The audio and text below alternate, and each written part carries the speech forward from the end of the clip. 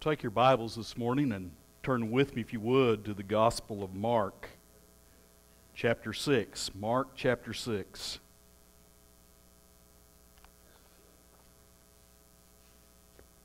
I hope that you're excited about being here today and hearing God's Word.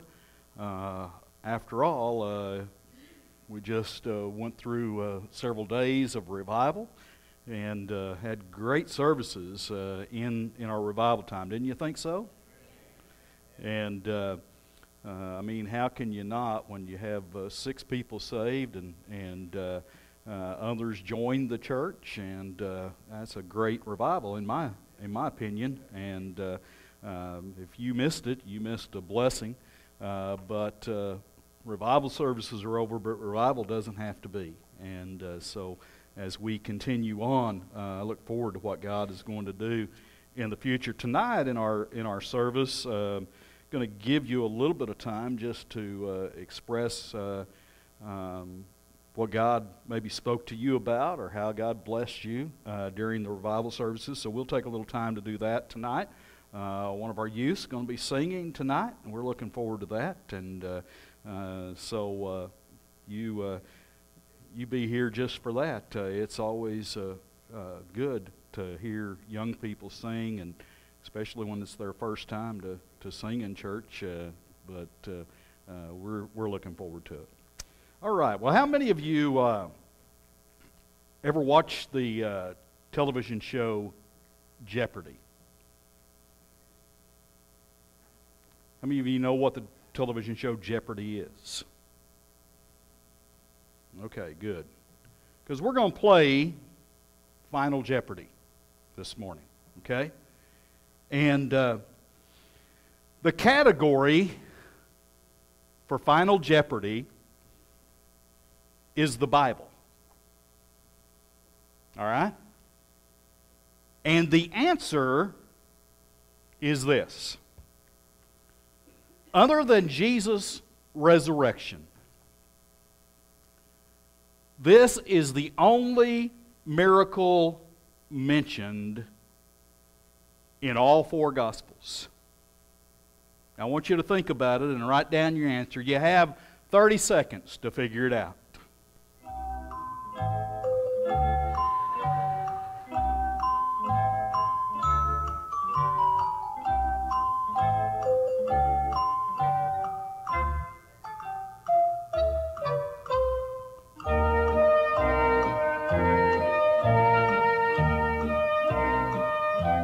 All right, who thinks they have the answer?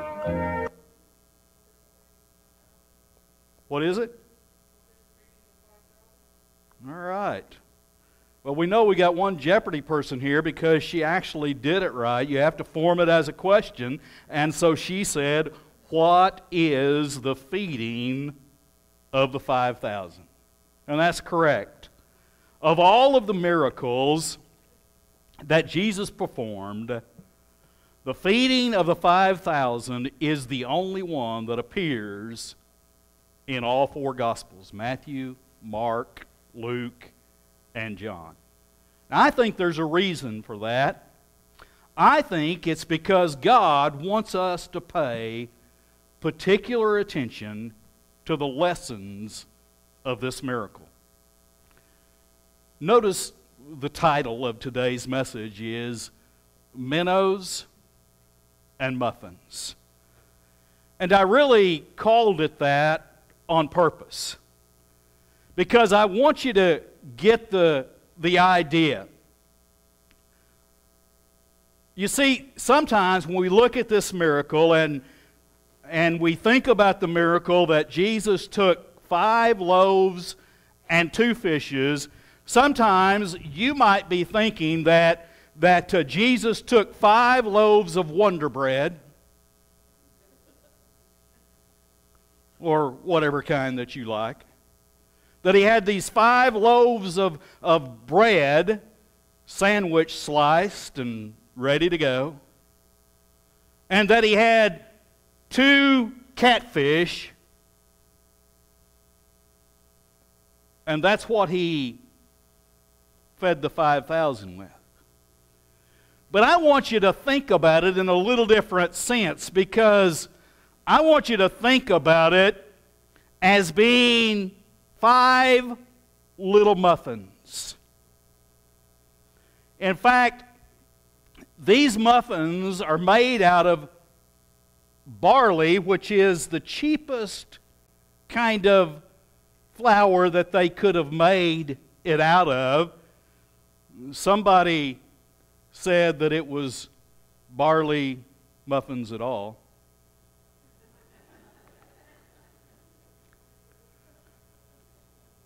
But this little boy has these 5 little muffins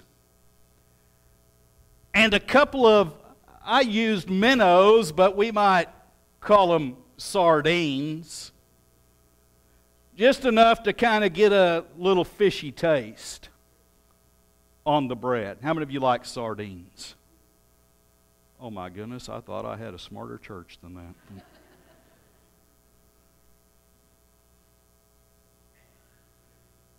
So I called it Minnows and Muffins. I want you to think of it kind of like a Happy Meal. Okay? But I want you to also realize that Jesus took the Happy Meal and He supersized it and made it enough to feed a multitude of people. Let's read about it in Mark chapter 6, starting with verse 30. And the apostles gathered themselves together unto Jesus, and told him all things, both what they had done and what they had taught. And he said unto them, Come ye yourselves apart into a desert place, and rest a while. For there were many coming and going, and they had no leisure so much as to eat. And they departed into a desert place by ship privately. And the people saw them departing, and many knew him, and ran afoot thither out of the cities, and outwent them, and came together unto him. Jesus, when he came out, saw much people, and was moved with compassion toward them, because they were as sheep, not having a shepherd, and he began to teach them many things. And when the day was now far spent, his disciples came unto him and said, This is a desert place, and now the time is far past. Send them away, that they may go into the country round about, and into the villages, and buy themselves bread, for they have nothing to eat. And he answered and said unto them, Give ye them to eat. And they say unto him, Shall we go and buy 200 pennyworth of bread, and give them to eat?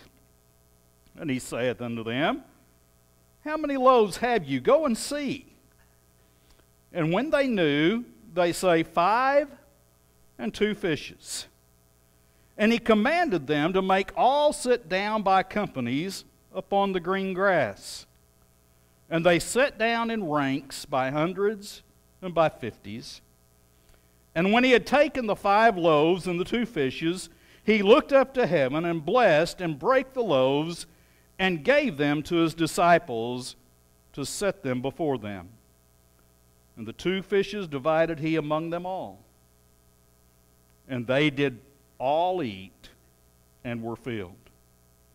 And they took up 12 baskets full of the fragments and of the fishes. And they that did eat of the loaves were about 5,000 men. Now let me remind you of what happens leading up to this passage. You remember we started the chapter with Jesus going into his home city, the city of Nazareth. And you remember that he was not welcomed in his home synagogue. They ran him out. In fact, not only did they run him out of the synagogue, but they ran him out of town. And some of the people went out and they would have stoned him But he left, he and his disciples. And so they leave and they go in another place, and Jesus sends his disciples out to do some work. And they come back, and Jesus finds out that his cousin, John the Baptist, has been killed by Herod Antipas. And you know, Jesus, being God, he knew that was going to happen. But Jesus, being man, grieved over the death of his cousin. Jesus, being God, could go forever and never get tired. But Jesus, being man, got tired. And so he and his disciples are going to try to get away from the crowd who has been thronging them, and they're going to go north to the other side of Galilee. Well, the problem with that is all the people, if you've ever seen the Sea of Galilee, I have, you can pretty much see a boat as it leaves shore, and you could probably follow it to the next shore. And that's what they did. The people saw it, and they followed, and they went to the same place that Jesus and his disciples were going to try to get away and get some rest. Now, what would you have done? I know what I'd have done. I'd have said, let's get back in this boat and let's go the other direction and get away from these people. But that's not what Jesus did. The multitude was on the shore when Jesus got out of the boat, and there he taught them. And he taught them until late in the day. And he looked out and he had compassion over the crowd of people because it was late in the day. They had left their homes. They didn't have anything to eat. Now, I've told you many times that there is a miracle in every parable and a parable in every miracle. And Jesus here was teaching a spiritual lesson in this miracle. He was teaching the disciples a lesson. That's why he went there. That's why he did all the things that he did while he was there. He was teaching a spiritual lesson. And later on, he gives the disciples a test, and they fail the test. Jump ahead in your Bible to verse 52, because there you'll see where they fail the test. For they considered not the miracle of the loaves, for their heart was hardened. Jesus taught the lesson, but later on, they couldn't remember the lesson of the loaves. They missed the point. And so my question today is, do you understand the lesson? Do you understand the lesson of the minnows and the muffins? In the story, there's 3 life-changing lessons about what you and I should do when we face an impossible challenge. You see, you may be facing something in your life that seems like it's impossible. You may be facing something spiritually that seems impossible. A sin that maybe has a hold of you and you just think it's impossible. You may be facing something physically that seems impossible. You may be facing something financially that seems impossible. We're going to learn these lessons about what to do when you face an impossible challenge. Just 3 things I want to share with you. Number 1, never measure a problem in light of your own resources. Never measure a problem in light of your own resources. Let me tell you what my favorite part of this story is. I don't know about you. I don't know what your favorite part is. But I want to tell you that my favorite part, my favorite detail in this story is that there is an unnamed lad who got to enjoy lunch with Jesus. Can you imagine what that might have been like? We don't know the boy's name. We don't know who he was. But we do know that he got to enjoy lunch with Jesus. And I can imagine the rest of his life that he had a story to tell. You know what? I remember the time, how many of us old folks that we start our stories that way? I remember when. And when he got older, I can imagine that he began his story. I remember when a man took my 5 muffins and my 2 minnows and he fed a multitude of people. Folks, you and I, when we face a problem, our first reaction is to count our change and see if we can meet the crisis, don't we? Whenever you and I face a crisis, whatever it might be, we want to count our whatever to see if we can meet that crisis. Maybe I don't have enough money to pay my bills, but I'm going to count my change and see if I can meet this crisis. Peter Lord, who's 84 and still preaching, he said there's 3 attitudes that people have as it relates to problems. First of all, there are some people who say, you know what? I feel like I should do this. Now I want you to look at our story. And look at verse 34 with me to see what the problem was. In verse 34, it says, "And Jesus, when he came out, saw much people, was moved with compassion toward them, and because they were as sheep not having a shepherd, he began to teach them many things.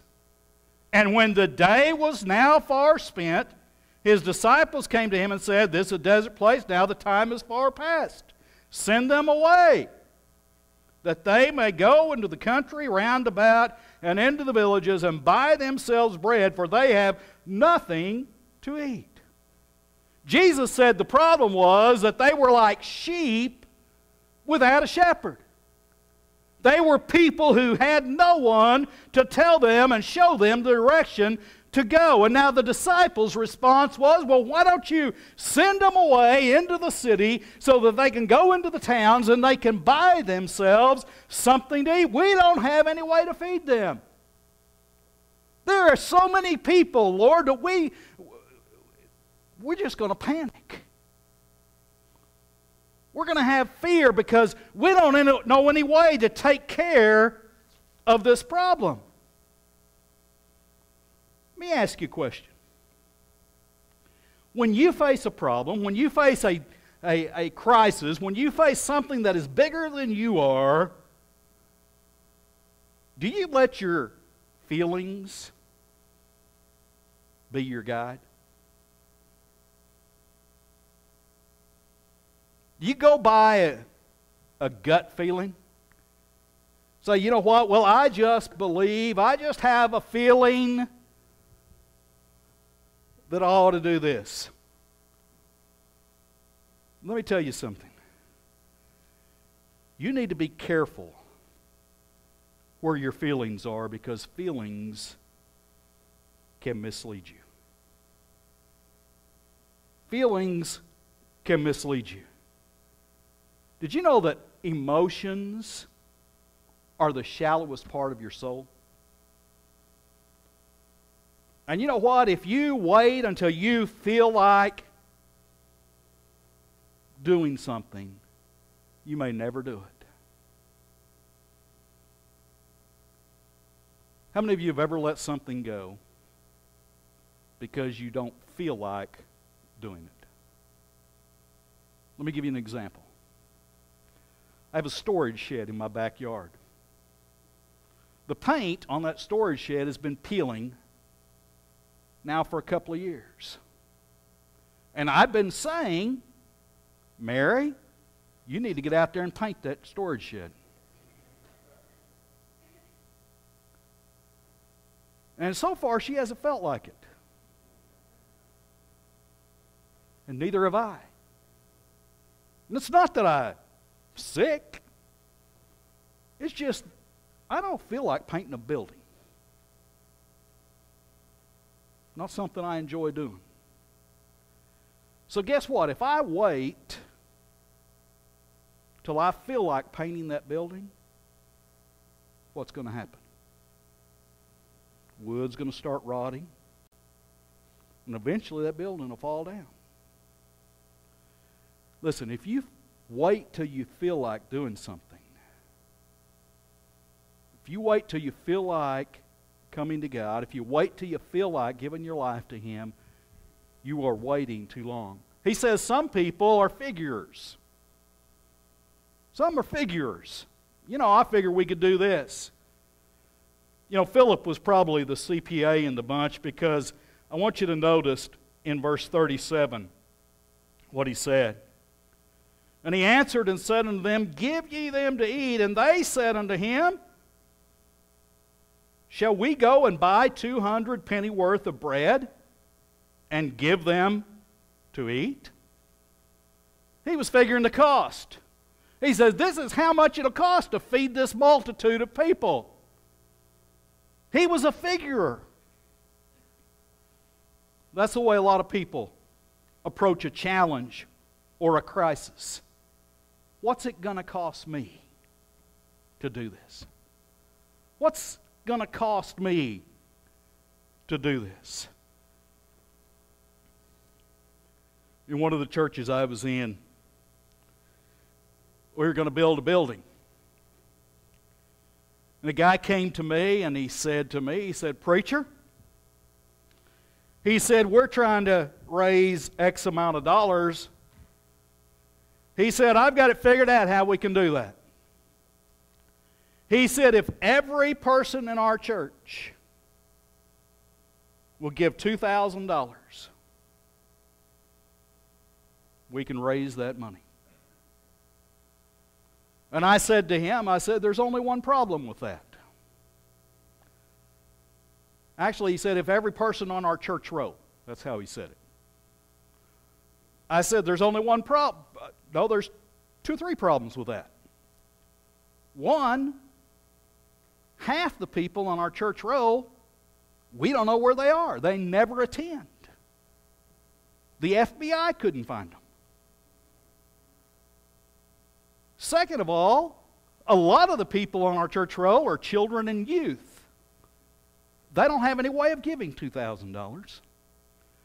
And the third problem is, there are some of our people in our church that for them to give $2,000 would be out of the question. They couldn't afford it. They're poor. They just can't afford to do that. And then there's some people in our church that could give way above that. There's nothing wrong with figuring. But listen, that's not the way to approach spiritual things.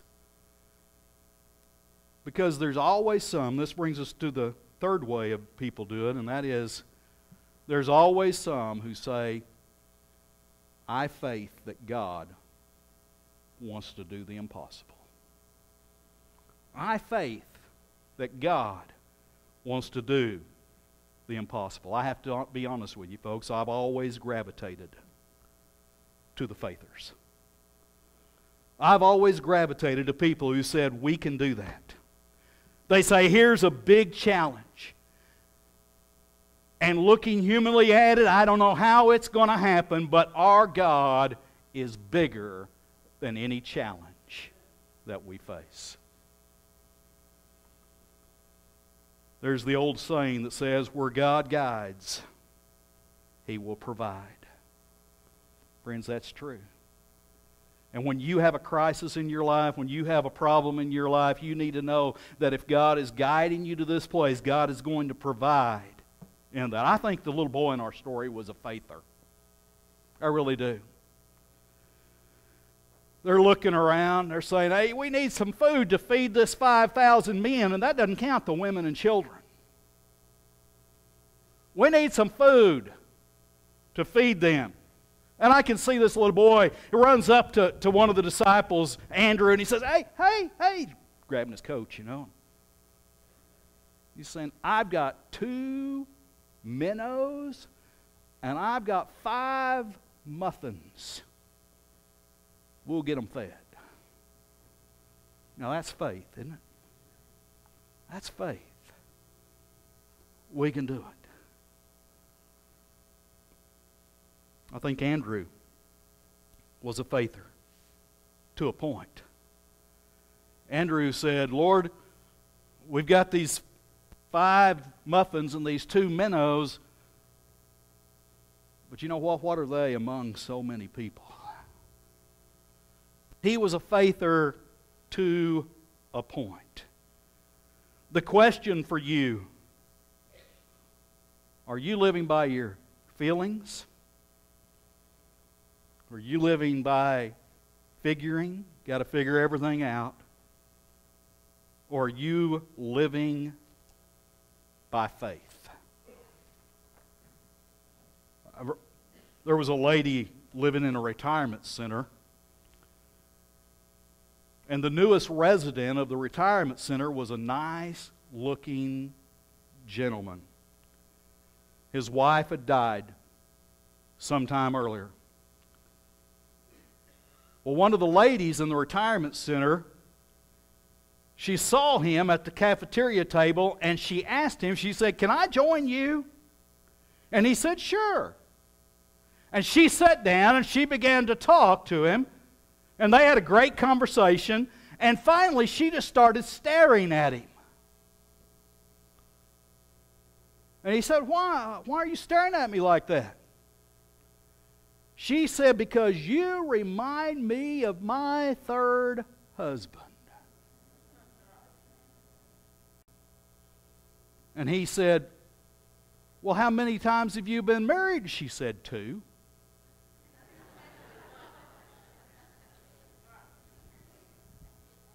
Now that's faith, isn't it?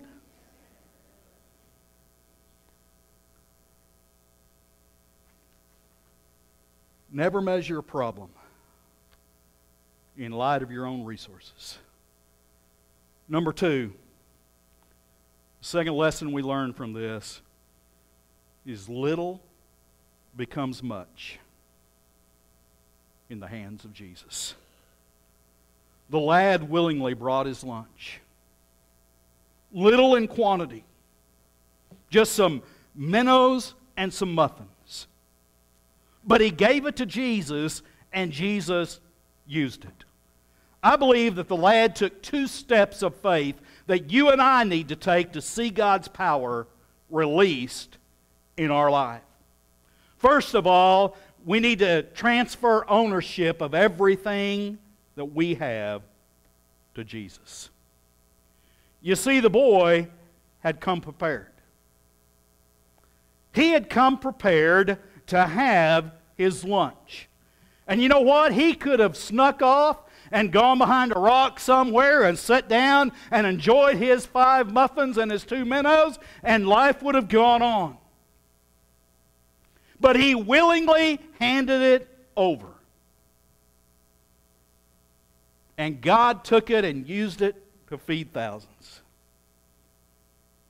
My friend, I don't know if you know it or not, but God owns all the wealth in the universe.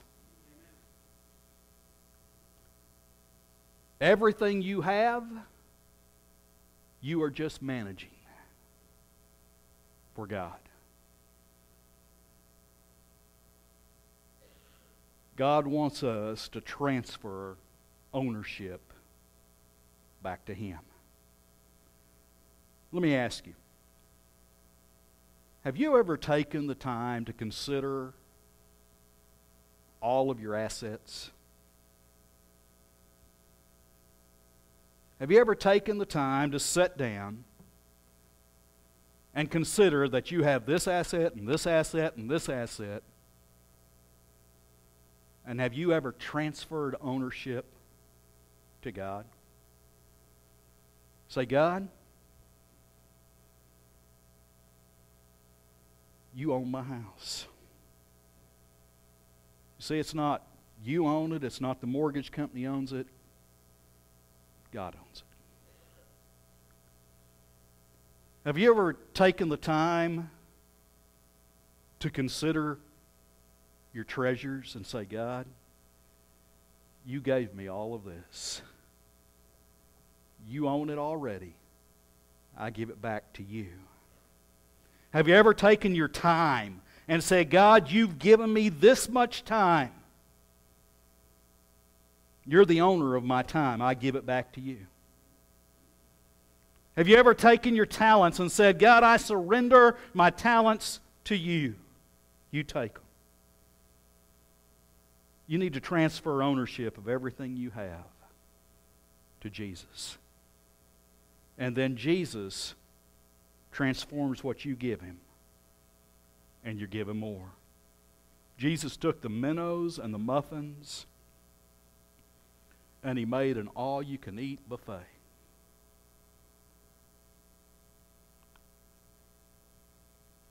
Now I want you to think about this. If this boy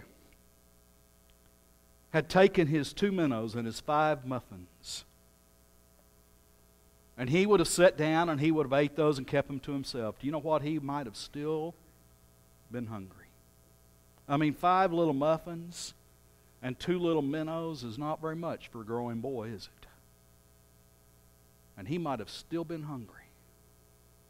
But guess what? When he gave it to Jesus, he had all he wanted and more. Do you know what Jesus does when you surrender all you have to Him? He blesses it, He multiplies it, and He gives it back to you. But now, it has His power on it. And that makes a difference. That principle is found in a couple of places in the Bible. Found in a lot of places, but I just want to point out 2. You remember when Mary, the sister of Martha, Jesus came into their home, and Mary took a box of perfume, expensive perfume. In fact, the Bible tells us that it was a year's wages that it cost. And she took that perfume and she poured it on the feet of Jesus. And then she took her hair, her long hair, and she unwound it. And she wiped the feet of Jesus. Jesus said that she did it because she knew what was going to happen in about a week. She knew He was going to be crucified. But guess what? She gave it to Him. And you know how she was blessed? Because she had that scent on her for days after. You remember the story of Moses and his rod? And God asked him, says, Moses, what is that in your hand?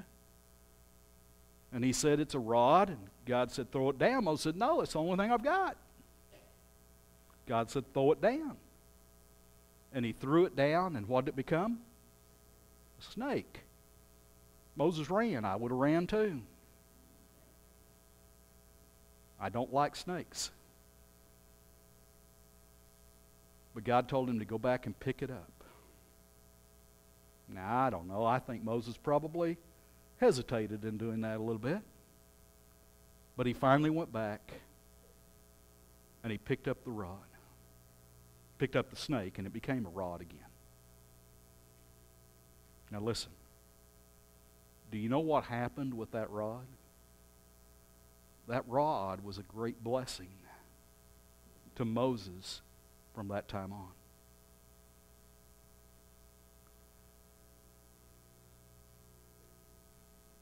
It's with that rod that he struck a rock. Water flowed out of it. Listen, have you transferred ownership of all you have and all you are to Jesus?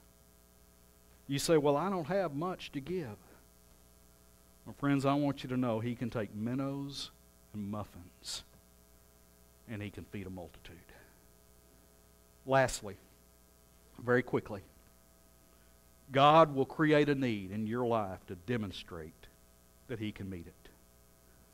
You see, that's what God is doing here. He's demonstrating to the disciples that He can meet all of their needs. How many of you have ever taken a pop quiz in class? You walk into class, teacher says, take out a piece of paper and a pencil. I used to hate those. But friends, there's times when Jesus will test your faith, just as He did in our passage. And when it comes to impossible situations and challenges, you need to look in three directions. Number one, you need to have hindsight. Hindsight. Looking back and seeing that God sustained you. You know, it's said that hindsight is 20/20. You need to think back to a time of crisis or challenge in your life. And you need to notice how God was faithful and sustained you in that time. In the Old Testament, you find a riddle about problems in the life of Samson. You remember Samson? You remember that one time there was a lion that met him on the road? I like to tell the story. I think he was going to see one of his girlfriends. And the lion came out and met him on the road, and I think the conversation went like this: "Kitty, get out of the way." And the kitty said, "I ain't going to do it. I've got a girlfriend too, and I'm going to see her." So anyway, Samson and the lion, they get into a fight. And Samson kills the lion. Now, later on, Samson goes by that same direction, and guess what? The bees, the wild animals have devoured all the meat off of that lion, and all there is skeleton there. The bees have built a hive in that carcass of that lion, and there's honey there. And Samson takes and puts his hand in, and he takes some and he eats it, and it's sweet.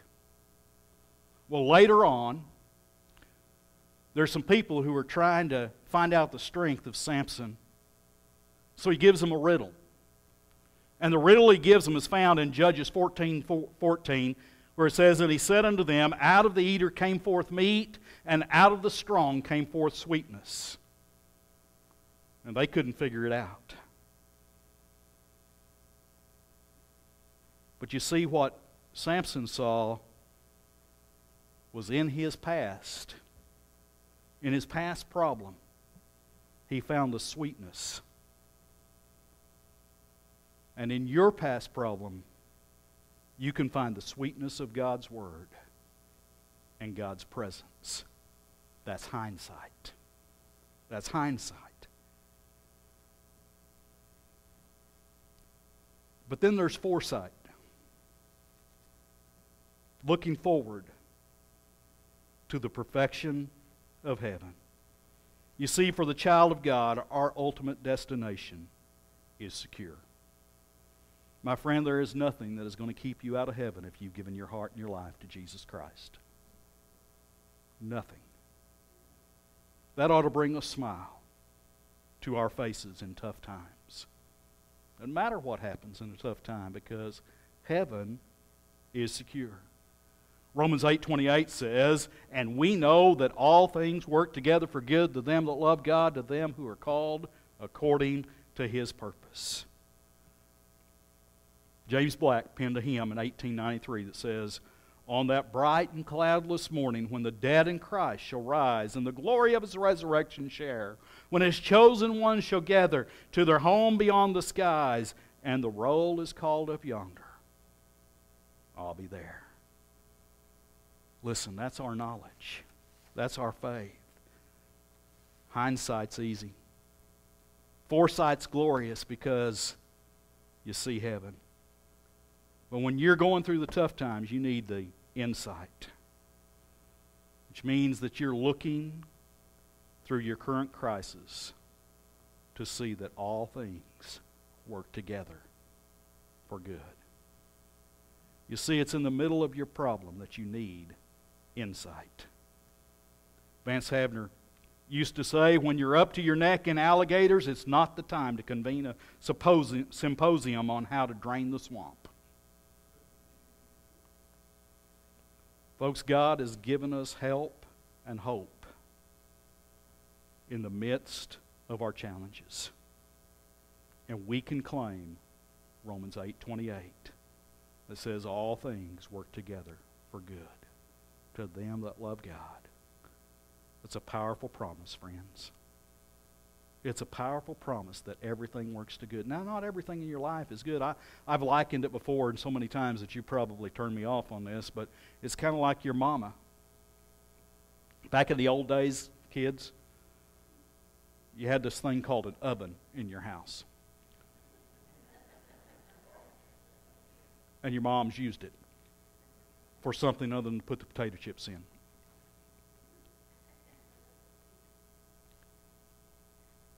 They'd take lard, grease, flour, some raw eggs.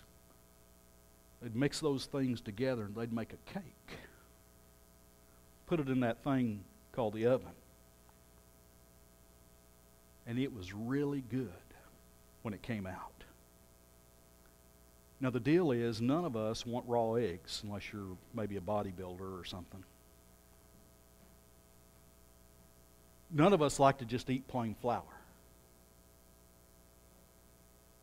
None of us like to take a bunch of lard and put in our mouths. When you take those things and you mix them together, they're good. All things work for good.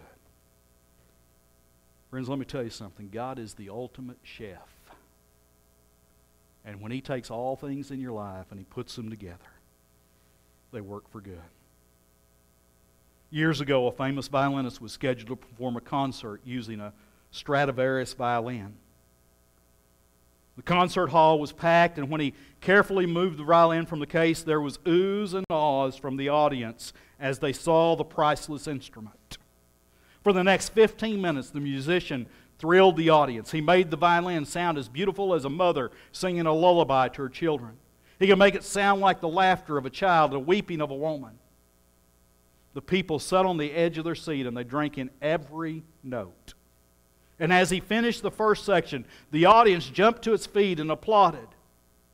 But to their surprise, their horror, the violinist took the instrument by the neck and he smashed it onto the stage. It shocked the audience. They were silenced. And he walked off the stage and returned carrying another case. And he opened it. He removed the violin and he said, "This is the real Stradivarius. What I was playing before was a $50 violin. I bought it at a pawn shop. I just wanted you to know that it's not the instrument. It's the artist that draws the bow across the strings that makes the music." And he resumed the concert. But this time the audience ignored the instrument and focused on the ability of the musician. Friends, that's just like us. We are all like a cheap fiddle. We think that we're just insignificant. Just a few muffins and some minnows. But my friends, in the hands of the Master, our lives become something beautiful. something lasting. So I wonder if you put yourself and all that you have into the hands of the Master. If you haven't, you need to surrender all to Him today. Sometimes we sing, I surrender all. All to Him I surrender. Would you surrender it to Him today? Because He can take what you have, what you are, and He can make beautiful music. Would you pray with me?